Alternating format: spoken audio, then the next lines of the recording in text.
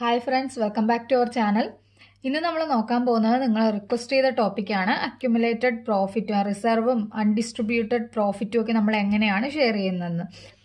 ഇത് നമ്മുടെ അഡ്മിഷൻ്റെ ചാപ്റ്ററിൽ വരുന്നുണ്ട്, റിട്ടയർമെൻറ്റിൻ്റെ ചാപ്റ്ററിൽ വരുന്നുണ്ട്. അഡ്മിഷൻ്റെ ചാപ്റ്ററിൽ നമുക്ക് വലിയ മാറ്റങ്ങൾ, റിട്ടയർമെൻറ്റും അഡ്മിഷനും താരതമ്യം ചെയ്യുമ്പോൾ നമുക്ക് വലിയ മാറ്റമൊന്നുമില്ല. അഡ്മിഷൻ്റെ ചാപ്റ്ററിൽ നമ്മൾ ഇതൊക്കെ റിസർവ് ആയാലും പ്രോഫിറ്റ് ആയാലും ഷെയർ ചെയ്യുമ്പോൾ നമ്മുടെ ന്യൂ പാർട്ട്ണർക്ക് അവിടെ യാതൊരു റോളും ഇല്ല. കാരണം എന്താണ്, അദ്ദേഹം പുതുതായിട്ട് കമ്പനിയിൽ വന്നതാണ്. ഇത് നിലവിലുള്ള നമ്മുടെ റിസർവ് ആയാലും പ്രോഫിറ്റ് ആയാലും ലോസ് എല്ലാം നമ്മുടെ നിലവിലുള്ള പാർട്ട്നേഴ്സിന്, നമ്മുടെ കമ്പനിയിലേക്കുള്ള ഓൾഡ് പാർട്ട്നേഴ്സിന് മാത്രം അവകാശപ്പെട്ടതാണ്. അപ്പോൾ അവർ മാത്രമേ അത് ഷെയർ ചെയ്യുള്ളൂ. അതുപോലെ തന്നെ റിട്ടയർമെൻറ്റിൻ്റെ ടൈമിലും റിട്ടയറായി പോകുന്ന പാർട്ട്ണർക്ക് ഉൾപ്പെടെ ഈ റിസർവിലും പ്രോഫിറ്റിലും ഒക്കെ അവകാശമുള്ളതാണ്. അതുകൊണ്ട് അദ്ദേഹത്തിന് നമ്മൾ അദ്ദേഹത്തിൻ്റെ പോർഷൻ അദ്ദേഹത്തിന് കൊടുക്കണം. അപ്പോൾ അതാണ് നമ്മളിന്ന് നോക്കാൻ പോകുന്നത്. നമ്മുടെ എക്സാമിന് അല്ലെങ്കിൽ നമ്മുടെ ക്വസ്റ്റ്യനിൽ നമുക്കൊരു ബാലൻസ് ഷീറ്റിൽ നമുക്ക് സാധാരണ കാണുന്ന പ്രോഫിറ്റും അക്യുമുലേറ്റഡ് പ്രോഫിറ്റുകളും റിസർവുകളും ഏതൊക്കെയാണെന്ന് നമുക്ക് ജസ്റ്റ് ഒന്ന് നോക്കാം.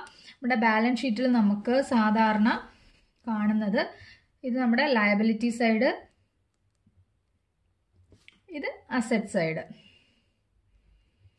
ഡെബിറ്റ് ബാലൻസ് ആണ് അസറ്റുകൾക്ക്, ക്രെഡിറ്റ് ബാലൻസ് ആണ് ലയബിലിറ്റികൾക്ക്.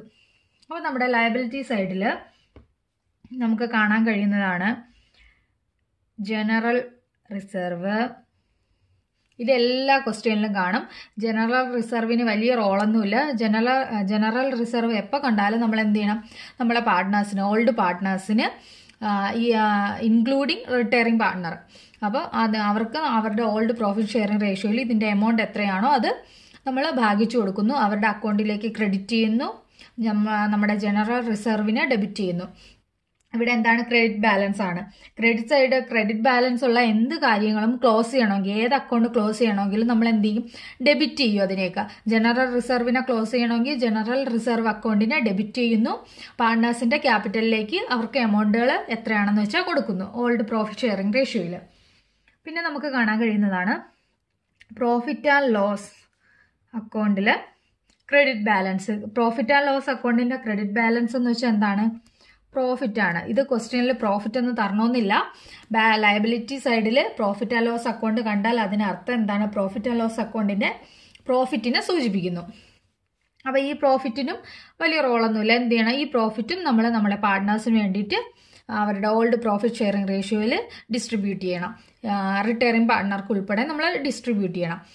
പിന്നെ നമുക്ക് കാണാൻ കഴിയുന്നത് വർക്ക്മാൻ കോമ്പൻസേഷൻ റിസർവ് ആണ്. Workman compensation reserve.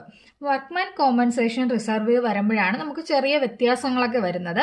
പക്ഷേ നമ്മുടെ ക്വസ്റ്റ്യനിൽ പ്രത്യേകിച്ച് വർക്ക്മാൻ കോമ്പൻസേഷൻ റിസർവ് എന്ന് മാത്രമേ തന്നിട്ടുള്ളൂ. നമുക്ക് വേറെ ഇൻഫർമേഷനുകളൊന്നും, അഡ്ജസ്റ്റ്മെൻറ്റോ ഒന്നും തന്നിട്ടില്ലെങ്കിൽ എന്ത് ചെയ്യും, ഇതും നമ്മൾ പാർട്ട്നേഴ്സിന് വേണ്ടിയിട്ട് അവരുടെ ഓൾഡ് പ്രോഫിറ്റ് ഷെയറിംഗ് റേഷ്യോയിൽ ഡിസ്ട്രിബ്യൂട്ട് ചെയ്യും. ഇതൊക്കെ ഡിസ്ട്രിബ്യൂട്ട് ചെയ്യുമ്പോൾ എന്താണ് ചെയ്യുന്നത്, ഇതിനെല്ലാം ക്രെഡിറ്റ് ബാലൻസ് ആയതുകൊണ്ട് ഇതിനെല്ലാം നമ്മൾ ഡെബിറ്റ് ചെയ്യുന്നു, ടു പാർട്ട്നേഴ്സ് ക്യാപിറ്റൽ അക്കൗണ്ടിലേക്ക് ക്രെഡിറ്റ് ചെയ്യുന്നു, ഓൾഡ് പ്രോഫിറ്റ് ഷെയറിംഗ് റേഷ്യോയിൽ. അടുത്ത വരുന്നത് ഇൻവെസ്റ്റ്മെന്റ് ഫ്ലക്ച്വേഷൻ റിസർവ്. അപ്പം വർക്ക്മാൻ കോമ്പൻസേഷൻ റിസർവ് എന്ന് വെച്ചാൽ എന്താണ്, നമ്മുടെ കമ്പനിയിൽ ജോലി ചെയ്യുന്ന വർക്കേഴ്സിന് വേണ്ടിയിട്ട് നമ്മൾ മാറ്റിവെക്കുന്ന കുറച്ച് എമൗണ്ട് ആണ്. നമ്മുടെ പ്രോഫിറ്റിൽ നിന്ന് കുറച്ച് എമൗണ്ട് എടുത്ത് നമ്മുടെ കമ്പനിയിലുള്ള വർക്കേഴ്സിന് വേണ്ടി മാറ്റിവെക്കും. എന്തിനാണ്, പെട്ടെന്ന് എന്തെങ്കിലും ക്ലെയിമോ ലയബിലിറ്റീസോ ഒക്കെ അവർക്ക് ഉണ്ടായിട്ടുണ്ടെങ്കിൽ, എന്തെങ്കിലും ആക്സിഡന്റ് ഉണ്ടായാൽ അല്ലെങ്കിൽ എന്തെങ്കിലും സംഭവിച്ചാൽ പെട്ടെന്ന് നമ്മൾ ഈ എമൗണ്ടിൽ നിന്ന് എടുത്തായിരിക്കും അതൊക്കെ നമ്മൾ ക്ലെയിം ചെയ്യുന്നത്. അതിന് വേണ്ടിയിട്ട് മാറ്റിവെച്ചിരിക്കുന്ന എമൗണ്ട് ആണ് വർക്ക്മാൻ കോമ്പൻസേഷൻ എമൗണ്ട് എന്ന് പറയുന്നത്. നമ്മുടെ ക്വസ്റ്റ്യനിൽ ഇൻഫർമേഷൻ ഒന്നുമില്ല, ക്ലെയിമോ ലയബിലിറ്റീസോ ഒന്നും രേഖപ്പെടുത്തിയിട്ടില്ലെങ്കിൽ എന്ത് ചെയ്യും, ഇത് നമ്മൾ പാർട്ട്നേഴ്സിന് ഡിസ്ട്രിബ്യൂട്ട് ചെയ്യും. അവരുടെ ഓൾഡ് പ്രോഫിറ്റ് ഷെയറിംഗ് റേഷ്യോയിൽ റിട്ടയറിംഗ് പാർട്ട്ണർക്ക് ഉൾപ്പെടെ നമ്മളിത് ഡിസ്ട്രിബ്യൂട്ട് ചെയ്യണം.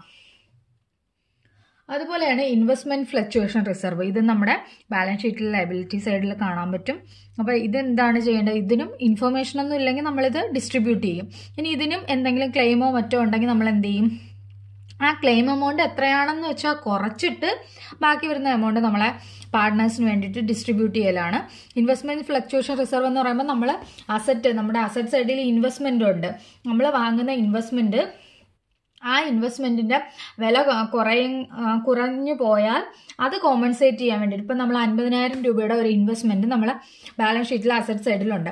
അതിന് വേണ്ടിയിട്ട് നമ്മളൊരു 5,000 രൂപയുടെ ഒരു ഇൻവെസ്റ്റ്മെൻറ്റ് ഫ്ലക്ച്വേഷൻ റിസർവ് നമ്മൾ ഉണ്ടാക്കി, ഒരു 5,000 രൂപയുടെ. എപ്പോഴെങ്കിലും നമ്മുടെ ഈ അസറ്റ് സൈഡിലെ ഇൻവെസ്റ്റ്മെൻറ്റ് 50,000 എന്നുള്ളത് ഒരു 45 46 അങ്ങനെ എന്തെങ്കിലും കുറവുണ്ടായാൽ നമ്മൾ ഈ എമൗണ്ടിൽ നിന്ന്, ഈ ഫ്ലക്ച്വേഷൻ റിസർവിൽ നിന്ന് എടുത്തിട്ട് അതിനെ നമ്മൾ മീറ്റ് ചെയ്യുക, ആ ലയബിലിറ്റിയെ.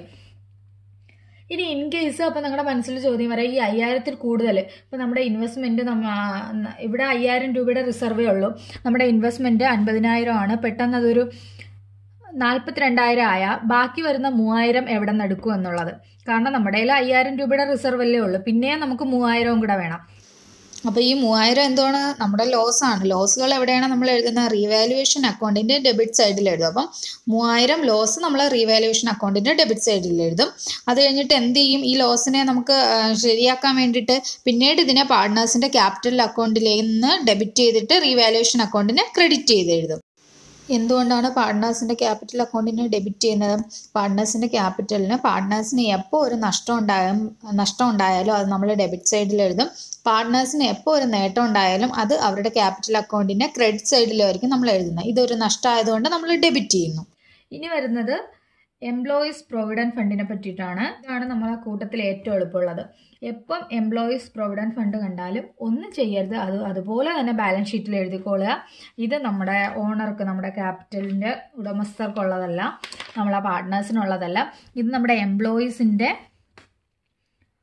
സാലറിയിൽ നിന്ന് നമ്മൾ അവർക്ക് പിന്നീട് കൊടുക്കാൻ വേണ്ടിയിട്ട് മാറ്റിവെക്കുന്ന എമൗണ്ടാണ് സേവ് ചെയ്തിരിക്കുന്നത്. ഇത് അവർക്ക് അവകാശപ്പെട്ടതാണ്. ഇത് അവർക്ക് ഇപ്പോൾ ഡിസ്ട്രിബ്യൂട്ട് ചെയ്താലും ഇല്ലെങ്കിലും ഇതിന് എടുക്കാനുള്ള അവകാശം ആർക്കില്ല? നമ്മുടെ ഓണേഴ്സിനില്ല. അതുകൊണ്ട് നമ്മുടെ ക്യാപിറ്റൽ അക്കൗണ്ടിൻ്റെ ഓണേഴ്സിന് ഇത് ഡിസ്ട്രിബ്യൂട്ട് ചെയ്യാനുള്ള അവകാശമില്ല. ഇത് എപ്പോൾ കണ്ടാലും ഇതിനെ ഒന്നും ചെയ്യരുത്. ഇത് ഇതുപോലെ തന്നെ ബാലൻസ് ഷീറ്റിൽ ഇതേ എമൗണ്ടിൽ എഴുതുക. ഇതിനെ ഒരിക്കലും ഡിസ്ട്രിബ്യൂട്ട് ചെയ്യരുത്. ഇതൊരു ലയബിലിറ്റിയാണ്. ഇതെന്താണ്? നമുക്ക് ഒരു ലയബിലിറ്റിയാണ്. ലയബിലിറ്റിയെ ഒരിക്കലും ഡിസ്ട്രിബ്യൂട്ട് ചെയ്യരുത്. ഇനി നമ്മുടെ അസറ്റ് സൈഡിൽ വരുന്ന അസറ്റ് സൈഡിൽ നോക്കാം. അസറ്റ് സൈഡിൽ വരുന്നത് അക്യുമുലേറ്റഡ് ലോസസ് വരും. പിന്നെ നമ്മുടെ ഇവിടെ പ്രോഫിറ്റ് ആൻഡ് ലോസ് അക്കൗണ്ടിൻ്റെ പ്രോഫിറ്റ് ഇവിടെ ക്രെഡിറ്റ് സൈഡിൽ വന്നു. ഇവിടെ എന്താണ് വരുന്നത്? പ്രോഫിറ്റ് ആൻഡ് ലോസ് അക്കൗണ്ടിൻ്റെ ലോസ് വരും. പിന്നെ അഡ്വർടൈസ്മെൻറ്റ് സസ്പെൻസ് അക്കൗണ്ട് വരും. അപ്പോൾ ഇതെല്ലാം നമുക്ക് എന്താണ്? അസറ്റ് സൈഡിൽ വരുന്ന എല്ലാം ലോസുകളാണ്. അപ്പോൾ ലോസുകൾ എന്ത് ചെയ്യും? ഇവിടെ നമ്മൾ ഡെബിറ്റ് ചെയ്തേക്കുവാണ്. അപ്പോൾ ഇതിനെല്ലാം നമുക്ക് ക്ലോസ് ചെയ്യണമെങ്കിൽ എന്ത് ചെയ്യും? ഇതിനെല്ലാം ക്രെഡിറ്റ് ചെയ്യുക. പാർട്ട്നേഴ്സിൻ്റെ ക്യാപിറ്റൽ അക്കൗണ്ടിനെ ഡെബിറ്റ് ചെയ്തിട്ട് ഈ അക്കൗണ്ട്സുകളെല്ലാം ക്രെഡിറ്റ് ചെയ്യുക. അത് ജേർണൽ എൻട്രീസ് എഴുതുമ്പോൾ നിങ്ങൾക്ക് എളുപ്പത്തിന് മനസ്സിലാവും. ആദ്യം നമ്മൾ നോക്കുന്നത് ജനറൽ റിസർവിൻ്റെയും പ്രോഫിറ്റ് ആൻഡ് ലോസ് അക്കൗണ്ടിൻ്റെയും കാര്യമാണ്. General reserve profit and loss അക്കൗണ്ടിലെ പ്രോഫിറ്റും ലയബിലിറ്റി സൈഡിൽ പ്രോഫിറ്റ് ആൻഡ് ലോസ് അക്കൗണ്ട് കണ്ടാലും ചെയ്യേണ്ടത് ഒരേ ട്രീറ്റ്മെൻ്റ് ആണ്. ജനറൽ റിസർവ് അക്കൗണ്ടിനെ ഡെബിറ്റ് ചെയ്യും. അത് കഴിഞ്ഞിട്ട് പ്രോഫിറ്റ് ആൻഡ് ലോസ് അക്കൗണ്ടിനെയും ഡെബിറ്റ് ചെയ്യുന്നു. ആരെ ക്രെഡിറ്റ് ചെയ്യും? To partners capital account. ഏത് റേഷ്യോയിൽ? ഓൾഡ് റേഷ്യോയിൽ. നമ്മുടെ റിട്ടയറിംഗ് പാർട്ട്ണർക്ക് ഉൾപ്പെടെ ഇത് നമ്മൾ വിഭജിച്ചു കൊടുക്കും. അപ്പോൾ എല്ലാ ക്വസ്റ്റ്യനിലും ജനറൽ റിസർവ് കാണും. ജനറൽ റിസർവ് എപ്പോൾ കണ്ടാലും എന്ത് ചെയ്യാം? അതിനെ അങ്ങ് ഡെബിറ്റ് ചെയ്യുക. പാർട്ട്നേഴ്സിൻ്റെ ക്യാപിറ്റലിലേക്ക് എമൗണ്ട് എത്രയാണോ അത് ക്രെഡിറ്റ് ചെയ്ത് കൊടുക്കുക. എല്ലാ ക്വസ്റ്റ്യനിലും ജനറൽ റിസർവ് കാണാൻ കഴിയും. നമ്മുടെ ക്വസ്റ്റ്യനിൽ ഇൻഫോർമേഷൻ ഒന്നും തന്നിട്ടില്ലെങ്കിലും നമ്മൾ എന്താണ്? General റിസർവും profit and loss account നമ്മൾ പാർട്ട്നേഴ്സിന്റെ ക്യാപിറ്റൽ അക്കൗണ്ടിലേക്ക് എന്ത് ചെയ്യണം? ക്രെഡിറ്റ് ചെയ്യണം. ഇനി നമ്മുടെ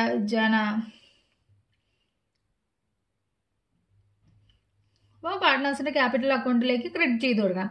ഇനി എക്സാമ്പിൾ ആയിട്ട് നമ്മുടെ ക്വസ്റ്റ്യനിൽ ഇൻ കേസ്, എല്ലാ പ്രാവശ്യവും പറയണമെന്നില്ല, ഇടയ്ക്ക് എപ്പോഴെങ്കിലും ഒക്കെ വരുന്ന ഒരു കേസാണ് നമ്മുടെ ജനറൽ റിസർവ് ക്ലോസ് ചെയ്യുമ്പോഴാണിത്. ഇത് ഇൻ കേസ് ഇത് ക്ലോസ് ചെയ്യുന്നില്ല, ഇതവർ കണ്ടിന്യൂ ചെയ്യുകയാണ്, ബാലൻസ് ഷീറ്റിൽ ഈ ജനറൽ റിസർവ് കണ്ടിന്യൂ ചെയ്യുകയാണെങ്കിൽ നമ്മൾ എന്ത് എൻട്രി ആയിരിക്കും എഴുതുന്നത്?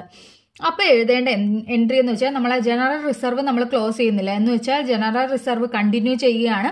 ഭാവിയിൽ ഈ ജനറൽ റിസർവ് നമ്മുടെ പാർട്ട്നേഴ്സിന് കിട്ടും. ആർക്കൊക്കെ കിട്ടും? 3 പാർട്ട്ണറാണ്, A, B, C എങ്കിൽ സി റിട്ടയർ ആവുകയാണ്. സി റിട്ടയർ ആവുന്ന ഭാവിയിൽ ഈ ജനറൽ റിസർവ് ഭാഗിക്കുമ്പോൾ അല്ലെങ്കിൽ profit and loss account profit ഭാഗിക്കുമ്പോൾ ആർക്ക് കിട്ടും?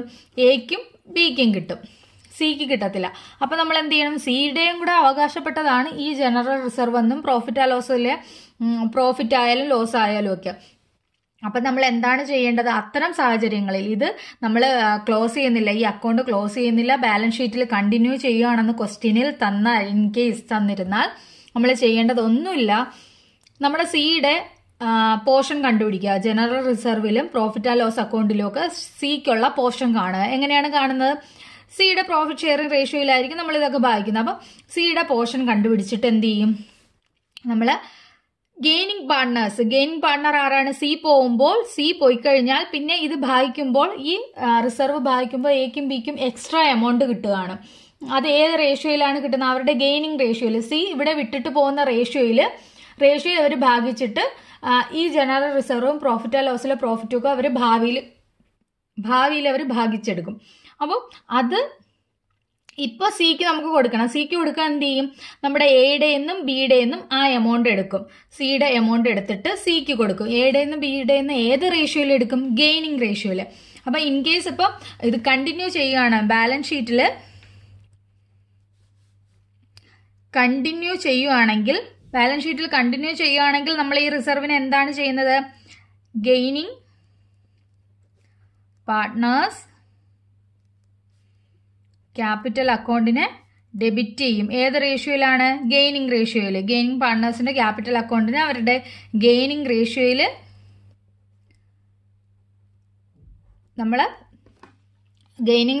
അവരുടെ ഗെയിനിങ് പാർട്ട്നേഴ്സിന്റെ ക്യാപിറ്റൽ അക്കൗണ്ടിൽ നിന്ന് നമ്മുടെ സിക്ക് പോകുന്ന ജനറൽ റിസർവിലും പ്രോഫിറ്റ് ആൻഡ് ലോസിലും ഒക്കെ പോകുന്ന എമൗണ്ട് എടുത്തിട്ട് അതെന്ത് ചെയ്യും? സിക്ക് ക്രെഡിറ്റ് ചെയ്ത് കൊടുക്കും to retiring partners capital account.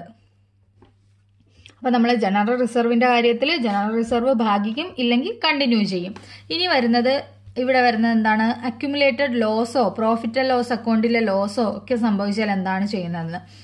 അപ്പൊ അക്യുമുലേറ്റഡ് ലോസോ പ്രോഫിറ്റ് ആൻഡ് ലോസ് അക്കൗണ്ടിൽ ലോസോ സംഭവിച്ചാൽ നമ്മൾ എന്ത് ചെയ്യും? നമ്മൾ ഈ എൻട്രി തിരിച്ചെഴുതും. നമുക്ക് ലോസ് സംഭവിച്ചാൽ എന്താണ് ചെയ്യുന്നത്? നമ്മൾ ഇവിടെ ഡെബിറ്റ് ചെയ്തതിനെ നമ്മൾ എന്ത് ചെയ്യണം? ക്രെഡിറ്റ് ചെയ്യണം. നമ്മളായിട്ട് പ്രോഫിറ്റ് ആൻഡ് ലോസ് അക്കൗണ്ടിലെ ലോസ് കാണിച്ചു. അപ്പൊ നമ്മൾ എന്ത് ചെയ്യും? നമ്മുടെ ബാലൻസ് ഷീറ്റിൽ പ്രോഫിറ്റ് ആൻഡ് ലോസ് അക്കൗണ്ടിൽ അസറ്റ് സൈഡിൽ ഒരു എമൗണ്ട് കണ്ടാൽ ആ എമൗണ്ട് നമ്മൾ എന്ത് ചെയ്യണം?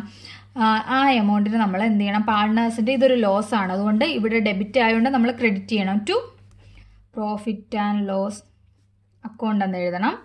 ആരെ ഡെബിറ്റ് ചെയ്യും? പാർട്ട്നേഴ്സിന്റെ ക്യാപിറ്റൽ അക്കൗണ്ടിൽ നിന്ന്. പാർട്ട്നേഴ്സിന്റെ ക്യാപിറ്റൽ അക്കൗണ്ടിൽ പാർട്ട്നേഴ്സിന് എപ്പോൾ ഒരു നഷ്ടം ഉണ്ടായാലും അതെന്ത് ഡെബിറ്റ് സൈഡിൽ എഴുതും, ക്യാപിറ്റൽ അക്കൗണ്ടിന്റെ ഡെബിറ്റ് സൈഡിൽ എഴുതും. അപ്പൊ ലോസ് പാർട്ട്നേഴ്സിന് ഒരു നഷ്ടം ആയതുകൊണ്ട് എന്ത് ചെയ്യുന്നു? പാർട്ട്നേഴ്സ് ക്യാപിറ്റൽ അക്കൗണ്ടിനെ ഡെബിറ്റ് ചെയ്യുന്നു. ഏത് പാർട്ട്ണർ? എല്ലാ പാർട്ട്ണറും, നമ്മുടെ റിട്ടയർ ആയി പോകുന്ന പാർട്ട്ണറും കണ്ടിന്യൂ ചെയ്യുന്ന പാർട്ട്ണർ രണ്ടുപേരുടെ എഴുതണം. ഏത് റേഷ്യോയിൽ? Old profit sharing റേഷ്യോയിൽ. അവർ പ്രോഫിറ്റ് ഷെയർ ചെയ്തിരുന്ന റേഷ്യോയിൽ ഇതിനെ നമ്മൾ ഡിവൈഡ് ചെയ്യും ഈ ലോസിനെ.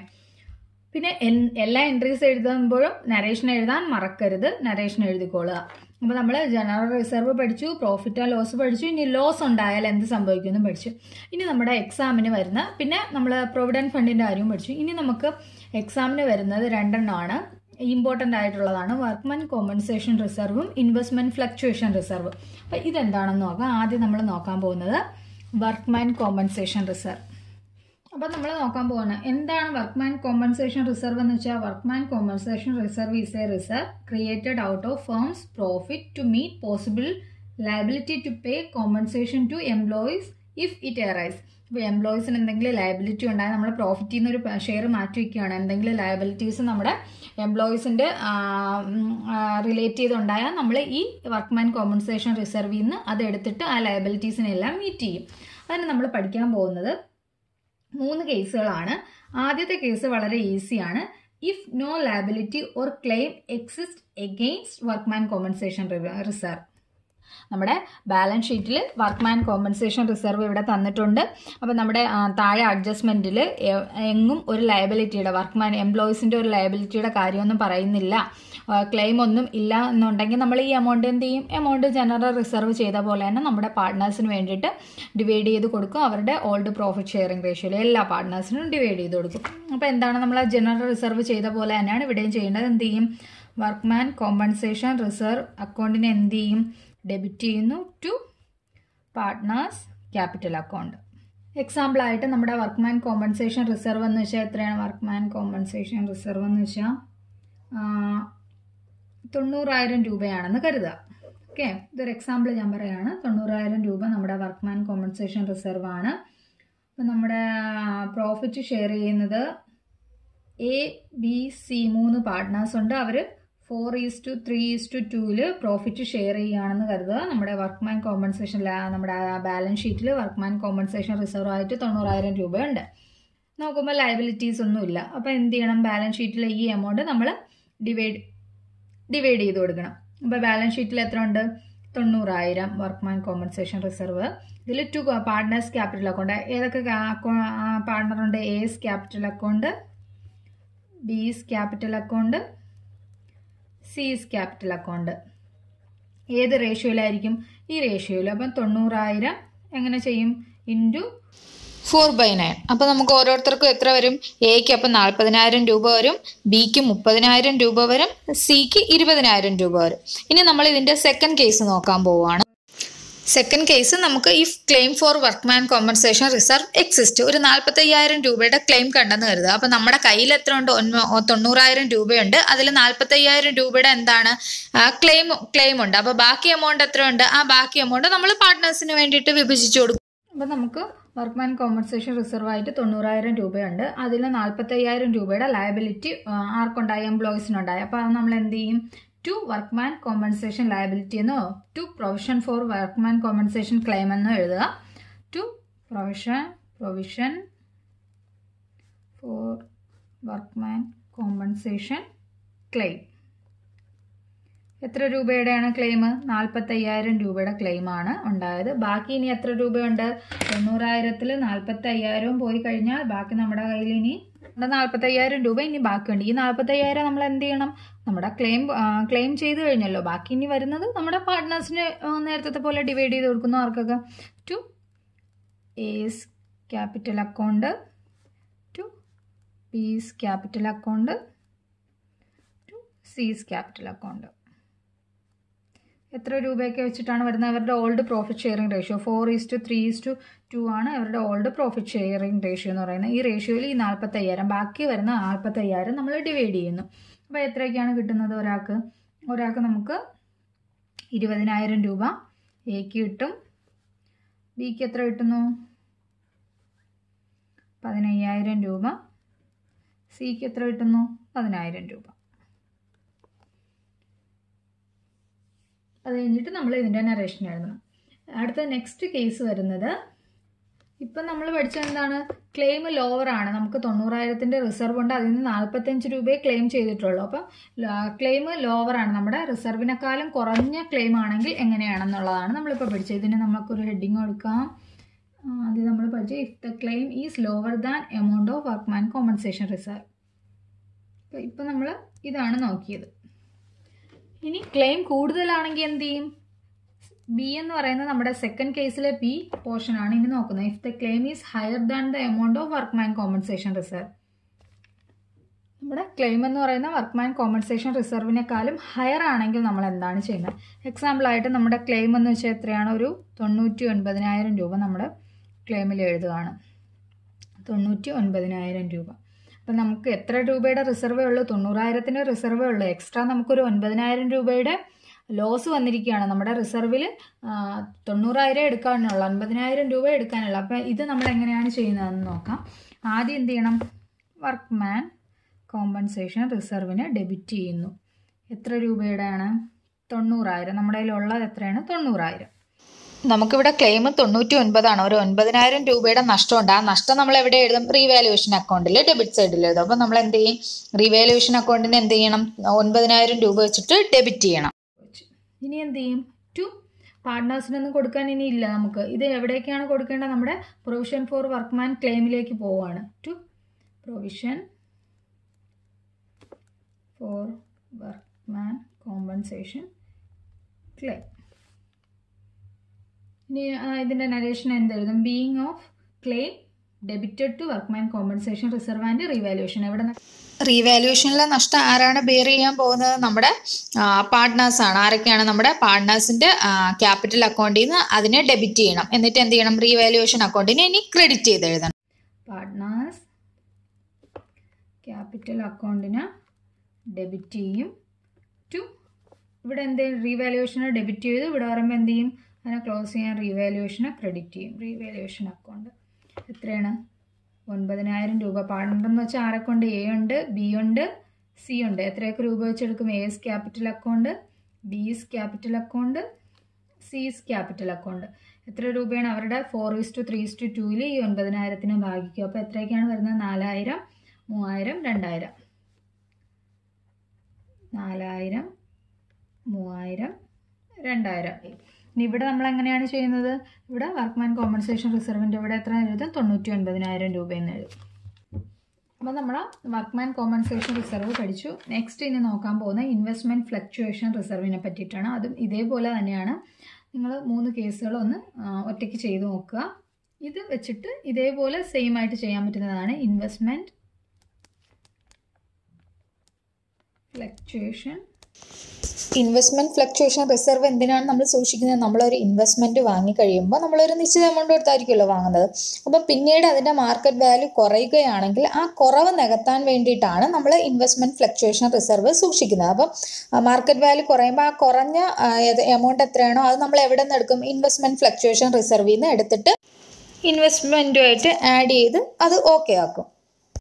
എന്താണ് ഇവിടെ നമ്മുടെ ബാലൻസ് ഷീറ്റിൽ ഇവിടെ ഇൻവെസ്റ്റ്മെൻറ്റ് ഫ്ലക്ച്വേഷൻ റിസർവ് തന്നിട്ടുണ്ട്. നമ്മുടെ ഇൻവെസ്റ്റ്മെൻറ്റ് എവിടെയാണ് വരുന്നത്? ഇൻവെസ്റ്റ്മെൻറ്റ് നമ്മുടെ അസറ്റ് സൈഡിൽ വരും. ഇൻവെസ്റ്റ്മെൻറ്റ് അപ്പോൾ ഇൻവെസ്റ്റ്മെൻറ്റ് അസറ്റ് സൈഡിൽ വരുന്നു. ഇൻവെസ്റ്റ്മെൻറ്റ് ഫ്ലക്ച്വേഷൻ റിസർവ് എവിടെ വരുന്നു? ലയബിലിറ്റി സൈഡിൽ വരുന്നു. ഇൻവെസ്റ്റ്മെൻറ്റിൽ എപ്പോഴെങ്കിലും കുറവുണ്ടെങ്കിൽ നമ്മൾ എന്ത് ചെയ്യും? നമ്മൾ വാങ്ങിയ വിലയേക്കാളും കുറവാണ് ഇപ്പോഴത്തെ മാർക്കറ്റിൽ ഇൻവെസ്റ്റ്മെൻ്റ് എങ്കിൽ നമ്മൾ വാങ്ങിയ ഇൻവെസ്റ്റ്മെൻറ്റിൻ്റെ വില ഇപ്പോൾ നമ്മൾ വാങ്ങിയ വിലയേക്കാളും കുറവാണെങ്കിൽ എന്ത് ചെയ്യും? ഇൻവെസ്റ്റ്മെൻറ്റ് ഫ്ലക്ച്വേഷൻ റിസർവിൽ നിന്ന് ആ എമൗണ്ട് എടുത്ത് നമ്മൾ ഇവിടെ നമ്മുടെ കാര്യങ്ങളെല്ലാം റെഡിയാക്കി എടുക്കും. നമ്മുടെ ലോസ് മീറ്റ് ചെയ്യും ഇവിടെ. അപ്പോൾ അതാണ് നമ്മൾ ഇനി നോക്കുന്നത് ഇൻവെസ്റ്റ്മെൻറ്റ് ഫ്ലക്ച്വേഷൻ റിസർവ്. ആദ്യം വരുന്നത് എന്താണ്? ഇൻഫോർമേഷനൊന്നും തരുന്നില്ല. നമുക്ക് ബാലൻസ് ഷീറ്റിൽ ഇൻവെസ്റ്റ്മെൻറ്റ് ഫ്ലക്ച്വേഷൻ റിസർവ് ഉണ്ട്. നമ്മുടെ ഇൻവെസ്റ്റ്മെൻറ്റ് കൂടിയിട്ടോ കുറഞ്ഞിട്ടോ ഒന്നുമില്ല. നമ്മുടെ സെയിം ഇൻവെസ്റ്റ്മെൻറ്റിന് നമ്മൾ വാങ്ങിയ വില തന്നെയാണ് ഇപ്പോഴും മാർക്കറ്റ് വാല്യൂ എന്നുണ്ടെങ്കിൽ നമ്മൾ ഇതിന് എന്ത് ചെയ്യും? നമ്മുടെ ഇൻവെസ്റ്റ്മെൻറ്റ് ഫ്ലക്ച്വേഷൻ റിസർവിനെ നമ്മൾ എന്ത് ചെയ്യും? നമ്മുടെ പാർട്ട്നേഴ്സിന് വേണ്ടിയിട്ട് ഡിവൈഡ് ചെയ്ത് കൊടുക്കും. അപ്പോൾ ആദ്യത്തെ കേസ് എന്തുവാണ്? A no information. ഇൻഫോർമേഷൻ ഒന്നും ഇല്ലെങ്കിൽ നമ്മൾ എന്ത് ചെയ്യും? ഇൻവെസ്റ്റ്മെൻറ്റ് ഫ്ലക്ച്വേഷൻ റിസർവിനെ ഡെബിറ്റ് ചെയ്യുന്നു ടു ആർക്കൊക്കെ? പാർട്ട്നേഴ്സ് ക്യാപിറ്റൽ അക്കൗണ്ടിൽ അവരുടെ ഓൾഡ് റേഷ്യോയിൽ നമ്മൾ ഷെയർ ചെയ്യും ടു പാർട്ട്നേഴ്സ് ക്യാപിറ്റൽ അക്കൗണ്ട്. എക്സാമ്പിളായിട്ട് നമ്മുടെ ബാലൻസ് ഷീറ്റിൽ ഇൻവെസ്റ്റ്മെൻറ്റ് നമ്മളൊരു 5 ലക്ഷം രൂപയുടെ ഇൻവെസ്റ്റ്മെൻറ്റ് നമ്മൾ മേടിച്ചു. അതിന് വേണ്ടിയിട്ട് നമ്മളൊരു 50,000 രൂപ റിസർവായിട്ട് സൂക്ഷിക്കുകയാണ്. എപ്പോഴെങ്കിലും ഈ 5 ലക്ഷത്തിൽ താഴെ ആകുമ്പോൾ വാല്യൂ നമ്മൾ ഇതിൽ നിന്ന് എമൗണ്ട് എടുത്തിട്ട് നമ്മളത് കറക്റ്റ് ചെയ്യും. അതിന് വേണ്ടിയിട്ട് ഇൻവെസ്റ്റ്മെൻറ്റ് ഫ്ലക്ച്വേഷൻ റിസർവ് നമ്മളൊരു 50,000 രൂപ സൂക്ഷിക്കുകയാണ്. ഇൻഫർമേഷൻ ഒന്നും തന്നിട്ടില്ലെങ്കിൽ ഈ 50,000 രൂപ നമ്മുടെ 3 പാർട്ട്നേഴ്സിനും അവരുടെ പ്രോഫിറ്റ് ഷെയറിംഗ് റേഷ്യോയിൽ, എക്സാമ്പിളായിട്ട് 4:3:2 ആണ് പ്രോഫിറ്റ് ഷെയറിംഗ് റേഷ്യോ എങ്കിൽ ഈ 50,000ന് 4:3:2 നമ്മൾ ഡിവൈഡ് ചെയ്ത് കൊടുക്കും. ഇനി സെക്കൻഡ് കേസ് വരുന്നത് നമ്മുടെ ഇൻവെസ്റ്റ്മെൻറ്റിൻ്റെ വാല്യൂ കുറഞ്ഞാൽ എന്താണ് ചെയ്യുന്നതെന്ന് ഇപ്പോൾ നമ്മുടെ ബാലൻസ് ഷീറ്റിൽ നമ്മൾ തരുവാണ്. സെക്കൻഡ് കേസ് വരുന്നത് if the market value is decreased. Market value decrease ചെയ്താൽ, എക്സാമ്പിളായിട്ട് നമ്മുടെ ഇൻവെസ്റ്റ്മെൻറ്റിന് 50,000 രൂപ കുറഞ്ഞ് ഇൻവെസ്റ്റ്മെൻറ്റിന് ഇപ്പോൾ നമ്മുടെ ഇൻവെസ്റ്റ്മെൻറ്റിൻ്റെ വില ഒരു 4,80,000 ആണെന്ന് കരുതുക. നമ്മുടെ ബാലൻസ് ഷീറ്റിൽ ഈ 50,000ന് ചിലപ്പോൾ 4,80,000 എന്ന് തന്നിരിക്കുകയാണെന്ന് കരുതുക. 50,000 നമ്മൾ വാങ്ങിയ വിലയാണ്, നമ്മുടെ കോസ്റ്റാണ് 50,000 എന്ന് പറയുന്നത്. അതിൻ്റെ മാർക്കറ്റ് വാല്യൂ ആയിട്ട് ഒരു 4,80,000 ആണെന്ന് തരിക. അപ്പോൾ എത്രയാണ് നമ്മുടെ ഇപ്പോൾ ഡിക്രീസ് ചെയ്ത് എത്രയായി? 4,80,000 ആയി. എന്ന് വെച്ചാൽ എന്താണ്? 20,000 രൂപയുടെ നഷ്ടം ഉണ്ടായിട്ടുണ്ട് ഇൻവെസ്റ്റ്മെൻറ്റിൽ. അതിനെ നമ്മൾ എങ്ങനെയാണ് നമ്മൾ ശരിയാക്കുന്നത്? ആദ്യം ഇതേപോലെ തന്നെ എഴുതുക. ഇൻവെസ്റ്റ്മെൻറ്റ് ഫ്ലക്ച്വേഷൻ റിസർവ്, നമ്മുടെ വർക്ക്മാൻ കോമ്പൻസേഷൻ റിസർവ് ചെയ്ത പോലെ തന്നെ എഴുതുക. ഇൻവെസ്റ്റ്മെൻറ്റ് ഫ്ലക്ച്വേഷൻ റിസർവിനെ നമ്മൾ ഡെബിറ്റ് ചെയ്യുന്നു. ടോട്ടൽ എത്ര രൂപയാണ് നമുക്ക് അതിലുള്ളത്? 50,000 രൂപയുണ്ട്. ടു എന്ത് ചെയ്യണം? നമുക്ക് ഒരു ഇൻവെസ്റ്റ്മെൻറ്റിൻ്റെ ഒരു ലയബിലിറ്റി ഉണ്ടായില്ലേ, അപ്പോൾ അതിനെന്ത് ചെയ്യും? ടു ഇൻവെസ്റ്റ്മെൻറ്റ് അക്കൗണ്ടിലേക്ക് എത്രയാണോ ആ കുറവ് നഷ്ടം ഉണ്ടായത് അത് നമ്മൾ ക്രെഡിറ്റ് ചെയ്യണം. ഇൻവെസ്റ്റ്മെൻറ്റ് അക്കൗണ്ട് എത്രയാണ് നമ്മൾ ക്രെഡിറ്റ് ചെയ്യേണ്ടത്? 4,80,000 20,000 രൂപയുടെ കുറവുണ്ടായി. അപ്പോൾ 20,000. ബാക്കി ഇനി എത്ര ഉണ്ട്? നമ്മുടെ കയ്യിൽ 30,000 ഉണ്ട്. 50,000 20,000 നമ്മൾ ഇൻവെസ്റ്റ്മെൻറ്റിന് കൊടുത്തു. ബാക്കി ഇനി 30,000 ഉണ്ട്. അതെന്ത് ചെയ്യും? പാർട്ട്നേഴ്സിൻ്റെ ക്യാപിറ്റൽ അക്കൗണ്ടിലേക്ക് അവരുടെ റേഷ്യോയിൽ നമ്മൾ ഷെയർ ചെയ്ത് കൊടുക്കും. ആർക്കൊക്കെയാണ്? എയ്ക്കും ബിക്കും സിക്കും ഏത് റേഷ്യോയിൽ? 4:3:2 എന്ന റേഷ്യോയിൽ, നമ്മളെ ക്വസ്റ്റ്യന് പറഞ്ഞിരിക്കുന്ന റേഷ്യോയിൽ നമ്മുടെ പാർട്ട്നേഴ്സിന് വേണ്ടിയിട്ട് ഡിവൈഡ് ചെയ്ത് കൊടുക്കും. ഇൻഫർമേഷൻ ഒന്നും ഇല്ലെങ്കിൽ ഡിവൈഡ് ചെയ്യണം. അതുപോലെ തന്നെ നമ്മുടെ ഇൻവെസ്റ്റ്മെൻറ്റിൻ്റെ വാല്യൂ 50,000, 5 ലക്ഷം ഇൻവെസ്റ്റ്മെൻറ്റ് ഇപ്പോഴും 5 ലക്ഷം ആണെങ്കിലും നമുക്ക് എന്ത് ചെയ്യണം? ഈ ഇൻവെസ്റ്റ്മെൻറ്റ് ഫ്ലക്ച്വേഷൻ റിസർവ് നമ്മൾ ഡിവൈഡ് ചെയ്യും. പിന്നെ മാർക്കറ്റ് വാല്യൂ കുറഞ്ഞാൽ എന്ത് ചെയ്യും? നമുക്ക് കുറവുള്ള എമൗണ്ട് നമ്മുടെ റിസർവിൽ നിന്ന് എടുത്തിട്ട് ബാക്കി എമൗണ്ട് പാർട്ട്നേഴ്സിന് ഡിവൈഡ് ചെയ്യും. ഇനി സി വരുന്നത് എന്താണ്? നമ്മുടെ മാർക്കറ്റ് വാല്യൂ കൂടിയാൽ, ഇൻവെസ്റ്റ്മെൻറ്റിൻ്റെ വാല്യൂ കൂടിയാൽ, if the market value is increased. അപ്പോൾ മാർക്കറ്റ് വാല്യൂ ഇൻക്രീസ് ചെയ്താൽ നമ്മൾ എന്ത് ചെയ്യുമെന്നാണ് നോക്കാൻ പോകുന്നത്. എക്സാമ്പിളായിട്ട് 5,50,000 രൂപയായി. നമ്മളെ ഇൻവെസ്റ്റ്മെൻറ്റ് 5,50,000 രൂപയായി. അപ്പോൾ 50,000 രൂപയുടെ 50,000 രൂപ നമ്മുടെ ഇൻവെസ്റ്റ്മെൻറ്റിന് ഇൻക്രീസ് ആയിട്ടുണ്ട്.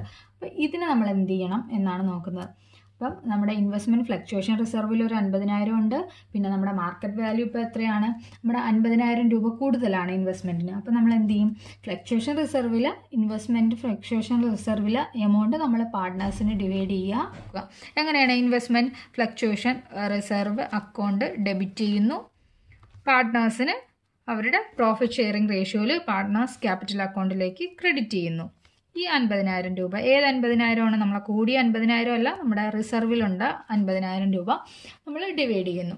ഇനി ഈ കൂടിയ 50,000 നമ്മൾ എങ്ങനെയാണ് ട്രീറ്റ് ചെയ്യാൻ പോകുന്നത്? നമ്മുടെ ഇൻവെസ്റ്റ്മെൻറ്റ് കൂടിയാൽ നമ്മൾ എന്ത് ചെയ്യും? ഇൻവെസ്റ്റ്മെൻറ്റിനെ ഡെബിറ്റ് ചെയ്യും. എങ്ങനെയാണ്? ഇൻവെസ്റ്റ്മെൻറ്റ് അക്കൗണ്ട് ഡെബിറ്റ്, നമ്മുടെ റീവാല്യുവേഷൻ ചെയ്യുന്നതാണ്. ഡെബിറ്റ് ചെയ്യുന്നു. എത്ര രൂപയാണ്? 50,000 രൂപ. ഈ 50,000 രൂപ എവിടേക്ക് പോകും? റീവാല്യുവേഷൻ അക്കൗണ്ടിലേക്ക്. റീവാല്യുവേഷൻ അക്കൗണ്ടിൽ ക്രെഡിറ്റ് ചെയ്യുന്നു. To revaluation account. എത്ര രൂപ? 50,000 രൂപ. അപ്പോൾ കൂടി അധികമുള്ള എമൗണ്ട് നമ്മുടെ ഇൻവെസ്റ്റ്മെൻറ്റ് അക്കൗണ്ടിൽ നിന്ന് ഡെബിറ്റ് ചെയ്ത് എവിടേക്ക് പോകും? റീവാല്യുവേഷൻ അക്കൗണ്ടിലേക്ക് നമ്മൾ ക്രെഡിറ്റ് ചെയ്യും. പിന്നെ എന്ത് ചെയ്യും? റിസർവിനെ നമ്മൾ ഡിവൈഡ് ചെയ്തും കൊടുക്കും. പിന്നെ അതിനുശേഷം നമ്മളെ ബാലൻസ് ഷീറ്റിൽ പിന്നെ ഇൻവെസ്റ്റ്മെൻറ്റ് എങ്ങനെയാണ് കാണിക്കുന്നത്? ഈ കൂടിയ ശേഷം ബാലൻസ് ഷീറ്റിൽ ഇൻവെസ്റ്റ്മെൻറ്റ് നമ്മൾ കാണിക്കുന്നത് ഈ കൂടിയ എമൗണ്ട് ആണ്. എത്രയാണ്? 5,50,000 ആണ് നമ്മുടെ ഇൻവെസ്റ്റ്മെൻ്റ് എന്ന് കാണിക്കാൻ പോകുന്നത്. ഈ ട്രീറ്റ്മെൻ്റ് എല്ലാം കഴിഞ്ഞിട്ട് ബാലൻസ് ഷീറ്റ് തയ്യാറാക്കുമ്പോൾ നമ്മുടെ എമൗണ്ട് 5,50,000 കാണിക്കും. കുറഞ്ഞ സമയത്ത് ബാലൻസ് ഷീറ്റിൽ എങ്ങനെയാണ് കാണിക്കുന്നത്? അപ്പോൾ നമ്മുടെ ഇൻവെസ്റ്റ്മെൻറ്റ് 5 ലക്ഷത്തിൽ നിന്ന് 4,80,000 ആയിട്ട് 20,000 രൂപയുടെ കുറവുണ്ടായില്ലേ? ആ സമയത്ത് നമ്മൾ എല്ലാം ട്രീറ്റ് ചെയ്ത് കഴിഞ്ഞു. ഇൻവെസ്റ്റ്മെൻറ്റ് ഇതിൽ നിന്ന് നമ്മൾ ഫ്ലക്ച്വേഷനിൽ നിന്ന് നമ്മൾ 20,000 രൂപയുടെ ഫണ്ടൊക്കെ എടുത്ത് അതിനെ ക്ലിയർ ചെയ്ത ശേഷം പിന്നെ നമ്മൾ ബാലൻസ് ഷീറ്റിൽ ഏത് എമൗണ്ടാണ് കാണിക്കേണ്ടത്? പിന്നെ നമ്മൾ ബാലൻസ് ഷീറ്റിൽ ഇൻവെസ്റ്റ്മെൻറ്റിന് കാണിക്കേണ്ടത് ഈ 4,80,000 ആണ്. എത്രയാണ്? ഈ കുറഞ്ഞ എമൗണ്ടാണ് നമ്മൾ കാണിക്കേണ്ടത്. 4,80,000 എന്ന് കാണിക്കണം. കൂടിയ എല്ലാ ട്രീറ്റ്മെൻറ്റിന് ശേഷം ഇൻവെസ്റ്റ്മെൻറ്റിൻ്റെ സ്ഥലത്ത് 5,80,000. കൂടിയ എമൗണ്ട് കുറഞ്ഞ എമൗണ്ടും കാണിക്കണം. അപ്പം നമ്മൾ ഇന്നത്തെ വീഡിയോയിൽ എന്തൊക്കെ കണ്ട്? നമ്മുടെ ജനറൽ റിസർവും പ്രൊവിഡൻറ്റ് ഫണ്ടും workman compensation reserve, investment fluctuation reserve, profit and ലോസിലെ profit loss ഇതെല്ലാം എങ്ങനെയാണ് ട്രീറ്റ് ചെയ്യുന്നതെന്ന് കണ്ട്. ജനറൽ റിസർവും പ്രോഫിറ്റ് ആൻഡ് ലോസ് അക്കൗണ്ടിലെ പ്രോഫിറ്റും ഒക്കെ നമുക്ക് എപ്പോഴും ക്വസ്റ്റ്യൻ ബാലൻസ് ഷീറ്റിലും കാണും. അത് നമ്മൾ അതുപോലെ തന്നെ പാർട്ട്നേഴ്സിന് കൊടുക്കുക. പിന്നെ നമുക്ക് എക്സാമിന് ചോദിക്കുന്ന മെയിനായിട്ടും വരുന്ന workman compensation reserve, investment fluctuation reserve ഇതിലേതെങ്കിലും ഒന്ന് ചോദിക്കും. കാരണം എന്താണ്? ഇതിലാണ് നമുക്ക് ചെയ്യാൻ വേണ്ടിയിട്ട് ഒരുപാട് ട്രീറ്റ്മെൻറ്റുകളുള്ളത്. എന്താണ്? വർക്ക്മാൻ കോമ്പൻസേഷൻ റിസർവിലെ എമൗണ്ടിനേക്കാൾ കുറവാണ് ലയബിലിറ്റി എങ്കിൽ, എമൗണ്ടിനേക്കാൾ കൂടിയാൽ ലയബിലിറ്റി, അല്ലെങ്കിൽ നമുക്ക് ഒരു ഇൻഫർമേഷൻ തന്നിട്ടില്ലെങ്കിൽ, അങ്ങനെ നമുക്ക് 3-4 കേസുകൾ അതിൽ നോക്കാനില്ല. അതുകൊണ്ട് നമുക്ക് ഇത് രണ്ടും എപ്പോഴും എക്സാമിന് പ്രതീക്ഷിക്കുക. കുറച്ച് ഡിഫിക്കൽട്ട് അല്ല, കുറച്ച് നമ്മളൊന്ന് ട്രീറ്റ്മെൻറ്റുകൾ ചെയ്യേണ്ടത് ഇതിന് രണ്ടിലുമാണ്. ഇൻവെസ്റ്റ്മെൻ്റ് ആണെങ്കിൽ എന്ത് ചെയ്യും, നമ്മൾ ഇൻവെസ്റ്റ്മെൻറ്റിൻ്റെ ഇൻഫർമേഷൻ ഇല്ലെങ്കിൽ അത് ഭാഗിച്ചു കൊടുക്കുന്നു. ഇനി ഇൻഫർമേഷൻ ഉണ്ടെങ്കിൽ നമ്മൾ എന്ത് ചെയ്യും, നമുക്ക് കുറവുള്ള എമൗണ്ട് ഫ്ലക്ച്വേഷൻ റിസർവിൽ നിന്ന് എടുക്കുന്നു. കൂടുതലാണെങ്കിൽ എന്ത് ചെയ്യും, കൂടുതലുള്ള എമൗണ്ട് നമ്മൾ എവിടേക്ക് റീവാലുവേഷൻ അക്കൗണ്ടിലേക്ക് ഇടുന്നു. ബാക്കി നമ്മുടെ ഇൻവെസ്റ്റ്മെൻറ്റ് ഫ്ലക്ച്വേഷൻ റിസർവിലെ എമൗണ്ട് നമ്മൾ എന്ത് ചെയ്യും, ഡിവൈഡ് ചെയ്യും. എല്ലാവർക്കും മനസ്സിലായെന്ന് കരുതുന്നു. മനസ്സിലായിട്ടുണ്ടെങ്കിൽ എന്താണ് ചെയ്യേണ്ടത്, എല്ലാവരും ലൈക്ക് ചെയ്യുക, ഷെയർ ചെയ്യുക, സബ്സ്ക്രൈബ് ചെയ്യുക. അപ്പോൾ വീണ്ടും നമുക്ക് മറ്റൊരു വീഡിയോയിലൂടെ കണ്ടുമുട്ടാം. Bye bye.